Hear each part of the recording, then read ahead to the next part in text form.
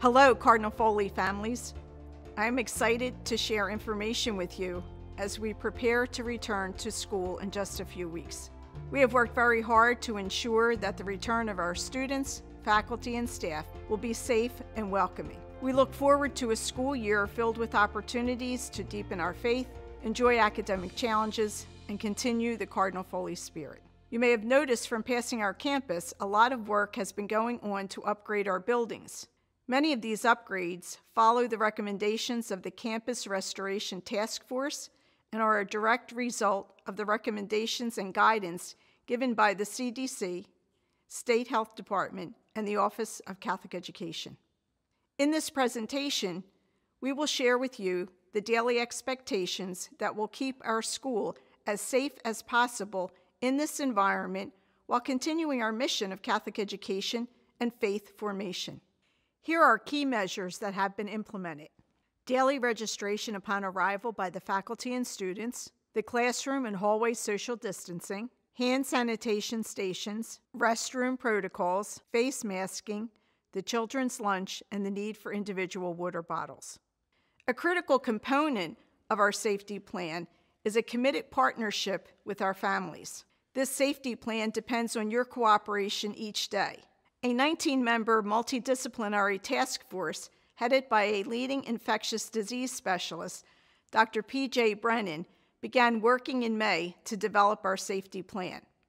Screening is the first step in a four-part layered set of safety practices that will give us the best chance of keeping the school free of infection. Screening applies to everyone entering the school: students, faculty, staff, and volunteers. Parents play a critical role. Check with your child to see if they have any of the symptoms on the Google Doc that will be pushed out to you overnight and again in the morning before school. Make sure your child is safe to enter school. We are counting on you to be part of a collective effort to keep the school as safe as possible. Every day, you will receive an Option C email with a link to a symptom screening Google form. This form must be completed each day after your child is awake and for each child by 7:45 in the morning. No child or staff member will be admitted to the school building without this form. Arrival at school during the first week will be exciting but different. We ask that you pay close attention to the guidelines that will be enforced on our campus. The children will be directed to a specific entrance to be checked in. At each entry point, students will line up socially distant. Staff will greet and check the students in, making sure the Google Doc has been submitted. As an added precaution, there will be random thermal screening of students and staff. If a form has not been filled out, or if a student looks unwell, the student will not proceed to the classroom and a parent will be called. The children in St. Denis building will enter through the screening station at the usual main entrance to the building. Children in Annunciation building, grades 4 through 8, will enter through the screening station at the gym entrance. The children in Annunciation building for preschool and pre-K will enter through the back lower level door. Clear signage will be posted directing families to that entrance where the children will be screened. Please note, only the parents of preschool, pre-K, kindergarten, and first grade students are permitted to escort their child to the entrances. All other parents of students in grades 2 through 8 are asked not to enter the school grounds. The next steps in the safety process include social distancing, wearing a mask, and practicing good hygiene. Everyone should maintain at least 6 feet of social distance. This is important while waiting in the line for a school bus, while riding the bus if possible, on entry into school and throughout the school day. Cardinal John Foley School is fortunate to have sufficient space to enable safe distancing in classrooms. Desks will be 6 feet apart. While changing class and moving around the school, everyone should travel as close to the wall as possible, which will allow for 6-foot distancing. The next step is masking.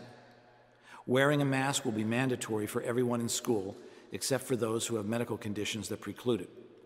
Masks should be worn while waiting for a bus, on the bus, waiting in line for school entry, and at all times thereafter.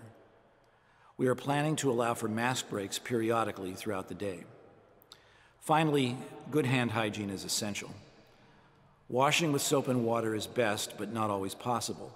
Hand sanitizer stations will be positioned throughout the school so that students and adults can cleanse their hands on entry, before and after recess, whenever they cough or sneeze, and before and after meals.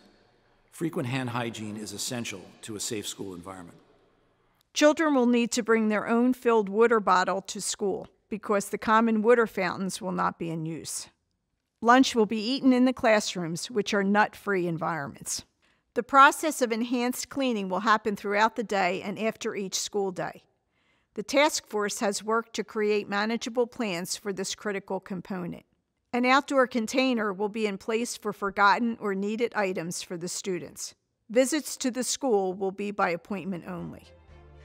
We are ready to start the school year with necessary safety precautions in place. We need everyone to do their part to make this work smoothly and safely. Our lines of communication remain open.